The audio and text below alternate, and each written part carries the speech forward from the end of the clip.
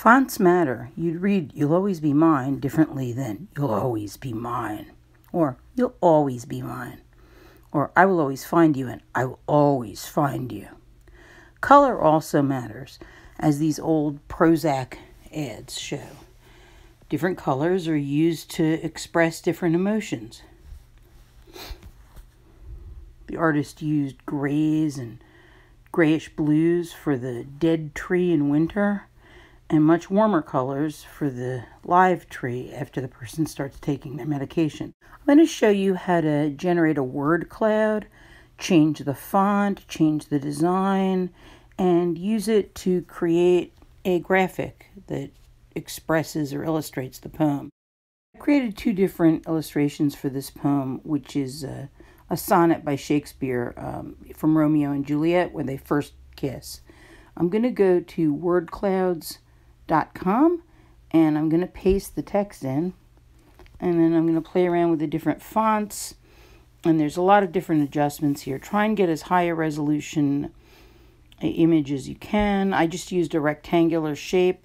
I cut it down to just two colors, a white background and black lettering, and I just played around with the different fonts, how large the design would be. I wanted all the words to fit into the square. How tightly packed. Just played around with it a lot until I was able to create 2 or 3 word clouds that were graphically pleasing to me. Then you just hit File, and I saved it as a PNG, which is a portable network graphic. And then instead of opening it in Photoshop like we've been doing, I opened it up in Adobe Illustrator. Now, the advantage to opening something up in Adobe Illustrator is that when you select all, copy, and paste it into Adobe Photoshop, it is a smart object, which means that it can be enlarged, you can change its shape, and it's not going to become all fuzzy. So I just pasted in the smart object, and right now I'm stretching it out to accommodate the entire page. I made a document that had 300 pixels per inch, and that was about 8 by 10. Right now I'm using the Puppet Warp to just play around with reshaping the letters and just warping them to create an interesting design. I'm going to make another layer. I'm going to paste in another layer also from Illustrator, another smart object, which I'm going to rasterize. When you rasterize a smart object, you're basically changing it from a vector-based to pixels, which can be very often more easy to manipulate in Photoshop. Right now I'm messing around with the blend mode. I tried multiply, which is I'm able to see all the different layers through each other. The other ones that work are overlay, and there's a lot of different filters in there. Just play around with them to see if you can get the look you want. Duplicate the layers. You can warp them. I'm hitting Edit, Transform, Warp. And once I have a bunch of colors that I'm interested in, I'm going to go online and I'm going to find a graphic that I like. I'm going to click on Tools, and I'm going to go to Usage Rights, and the other thing that's important is size. So I want large files that are labeled for reuse. So I found this graphic. I like it. I'm going to download it, and I'm going to open it again in Adobe Illustrator.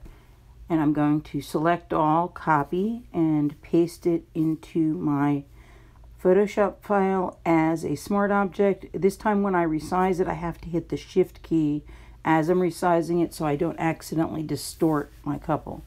And what I'm going to do is I actually inverse the colors, and now the couple is cut out and the background's black. I just filled the background black and inversed the selection and cut out the couple. And I'm playing around with how the letters looked. I've decided I want the word Romeo to be in the male figure and the word Juliet to be in the female figure. And there's a few other words that I want visible just to add to the meaning of the design. I'm playing around with that using all the different tools that we've been using, the transform tools.